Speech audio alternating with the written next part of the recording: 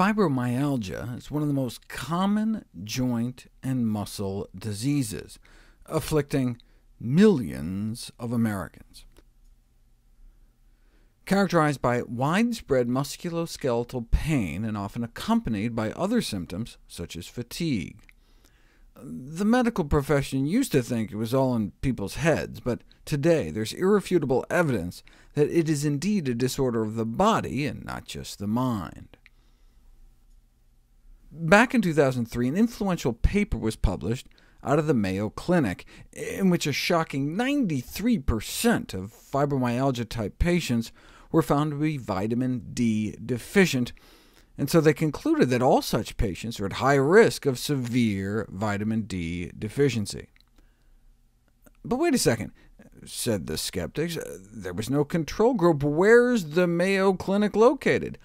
Minnesota. Maybe 90% of everyone in Minnesota is D deficient.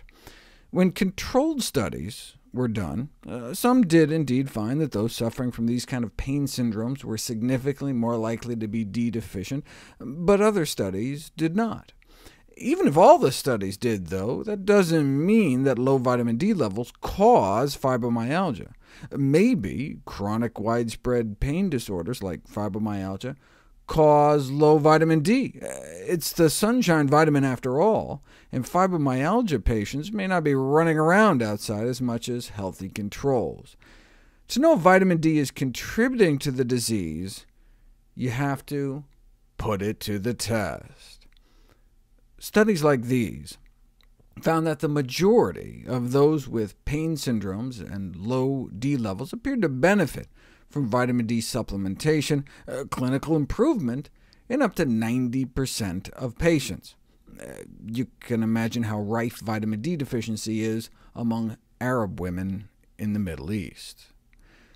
But these studies weren't controlled either. Maybe they would have gotten better on their own without the supplement, or maybe it was the placebo effect.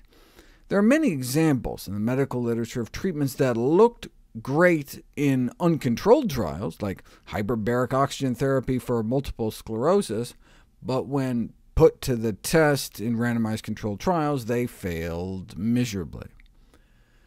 And that's what seemed to happen in the first randomized controlled trial of vitamin D for a fibromyalgia-type syndrome in 2008.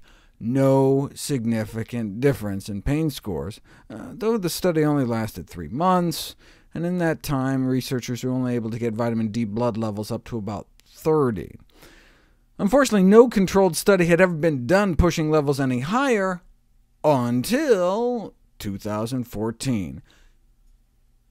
Fibromyalgia patients were given up to 2,400 units of D a day for 20 weeks, and so their D levels rose up to like 50. And then, once they stopped the vitamin D, levels came back down to match the placebo. And that was reflected in their pain scores. A significant drop in pain severity while they were on the D, and then back to baseline when they were off of it. The researchers concluded that this economical, in fact over-the-counter therapy, with a low side effect profile may well be considered in patients with fibromyalgia syndrome.